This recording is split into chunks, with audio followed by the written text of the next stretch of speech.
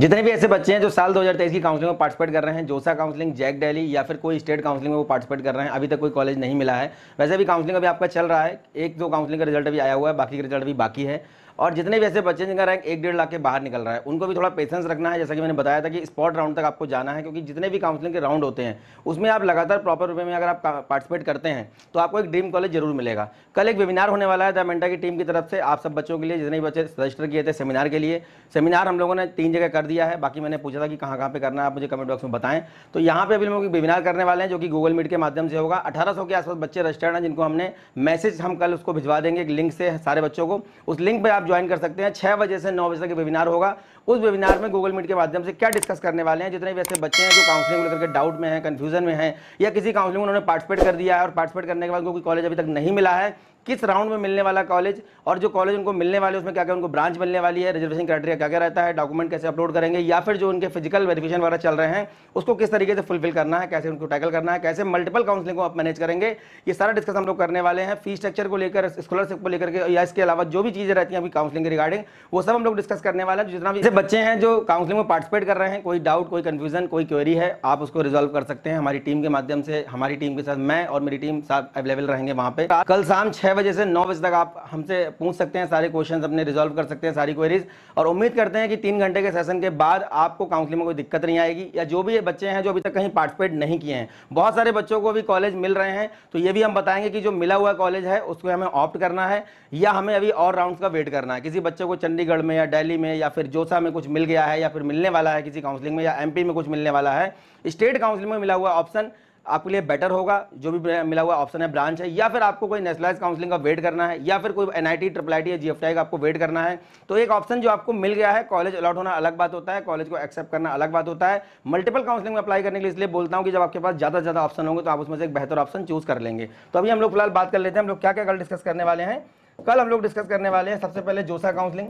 जितने बच्चों ने जोसा में अप्लाई किया है उनका रैंक कोई भी है, हालांकि मैंने बताया कि जनरल कैटेगरी को 1 लाख के बाद जोसा में अभी कुछ नहीं मिलने वाला है फिलहाल, जीएफटीआई भी नहीं मिलेंगे, और इसमें ओबीसी और ईडब्ल्यूएस भी शामिल रहते हैं, ठीक है। इसके अलावा अगर आप मिजोरम, मेघालय, मणिपुर या नॉर्थ ईस्टर्न के किसी स्टेट से बिलोंग करते हैं तो आपको ये कॉलेज 2-3 लाख रैंक पर आराम से मिल जाएंगे, इवन 5 लाख रैंक तक भी मिल जाते हैं। फिजिकल हैंडीकैप के जितने भी बच्चे हैं उनको भी जोसा के फर्स्ट या सेकेंड या थर्ड राउंड तक आराम से अलॉटमेंट मिल जाते हैं। इसके अलावा आपने जैक दिल्ली में अप्लाई किया है, ठीक है, या आपने जैक चंडीगढ़ में अप्लाई किया है। जैक चंडीगढ़ और जैक दिल्ली आपकी नेशनलाइज काउंसलिंग होती हैं, बहुत सारे रिजर्वेशन आपको यहाँ पे मिलते हैं। आपने एमपीडीटी के लिए अप्लाई किया है जो कि अभी चल रहा है, या आपने रीफ राजस्थान के लिए अप्लाई किया है जो कि आपका अभी चल रहा है। उसके बाद आपने एचएसटीएस हरियाणा के लिए अप्लाई किया हुआ है। किसी भी काउंसलिंग में आपने उत्तराखंड काउंसलिंग के लिए अप्लाई किया है, या आपने कोई ऐसा सेपरेट फॉर्म भरा है, ट्रिपल आईटी हैदराबाद का आपने फॉर्म भर रखा है, या ट्रिपल आईटी आपने बैंगलोर का फॉर्म भर रखा है, या फिर आपने धीरूभाई अंबानी का फॉर्म भर रखा है, जेपी नोएडा का भर रखा है, कोई भी फॉर्म आपने अगर सेपरेट भरा हुआ है, या फिर जितने भी आपके एनसीआर के कॉलेज हैं उसके भी सेपरेट फॉर्म भरे गए थे काफ़ी सारे बच्चों, सीएस, आईटी, ईसी वगैरह, काइट में, गलगोटिया में, एबीएस में, जीएल बजाज में मिले हैं जो उनका 15% वाला फॉर्म रहता है, तो उन बच्चों को क्या वहाँ पे सीट ऑप्ट कर लेनी चाहिए या अभी वेट करना चाहिए। इसके अलावा अगर किसी बच्चे ने कॉमेड के का एग्जाम दिया है तो कॉमेड के में जो काउंसलिंग होती है, जो आपके कॉलेज पार्टिसिपेट करते हैं 200 के आसपास जो कॉलेज है वहाँ पे, उसके बाद आपका WBJE का जो आपका काउंसलिंग हो रहा है, MSCT का जो आपको काउंसलिंग हो रहा है, ACPC गुजरात का आपका जो काउंसलिंग हो रहा है, झारखंड का काउंसलिंग जो आपका हो रहा है, छत्तीसगढ़ का हो रहा है, जितनी भी आपकी काउंसलिंग चल रही है जहाँ पे उनके एंट्रेंस एग्जाम को एक्सेप्ट किया जा रहा है, या फिर आपकी जेईई मेंस की रैंक के थ्रू आप वहाँ पे जा रहे हैं, जो भी ऑप्शन आपको मिलने वाले हैं, सभी काउंसलिंग की ओपनिंग क्लोजिंग रैंक में हम लोग कई सारे वीडियोज आपको दे चुके हैं, लेकिन कल हम लोग वेबिनार में डिस्कस करेंगे। 3 घंटे का ये वेबिनार होगा, मेंटा की पूरी टीम आपके साथ,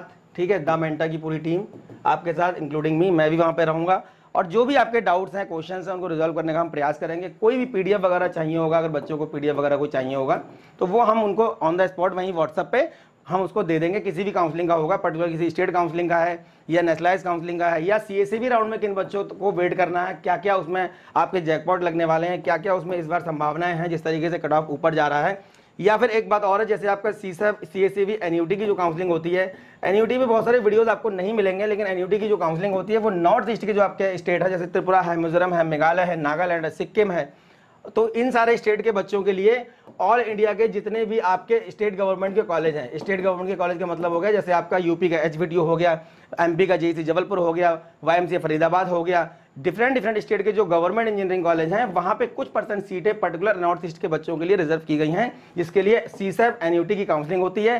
3000 रुपये आपका फीस लगता है। इसके बारे में कल हम लोग बात करने वाले हैं। तो 3 घंटे का हमारा वेबिनार होने वाला है गूगल मीट के माध्यम से। कल शाम को 4 बजे तक सारे बच्चों को लिंक मिल जाएगा। ज़्यादा से ज़्यादा मात्रा में जुड़े, अपनी क्वेरीज को रिजॉल्व करें और अपनी काउंसलिंग को आसान बनाएं। रजिस्ट्रेशन करिए। कल के वेबिनार में मिलते हैं 6 बजे से 9। तब तक के लिए धन्यवाद। Thank you very much.